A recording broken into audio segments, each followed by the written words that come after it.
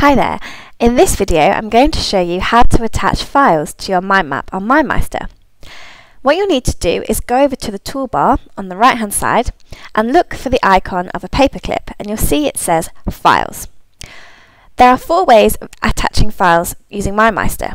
So if you click on this little cross here to add a file, you will see that MindMeister gives you the 4 following options. You can upload a file from your computer, from Dropbox, from Google Drive, or from Evernote. So for this example, I'm going to show you how to insert a file using Google Drive. So I want to put a file of a purchase order for my task Send Out Purchase Orders. I'll click on Google Drive, and this will open a window using all the files that you have stored on Google Drive.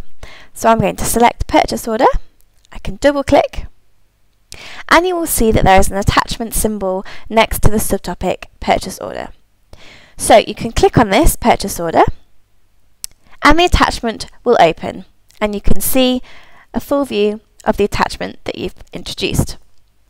The same works for uploading attachments from your local file, Dropbox or Evernote. You simply go on to the resource that you want to use, select the file that you want to insert, just put some flowers there, and the file will also be attached down here, and you can click on it and open it just like you would any other attachment.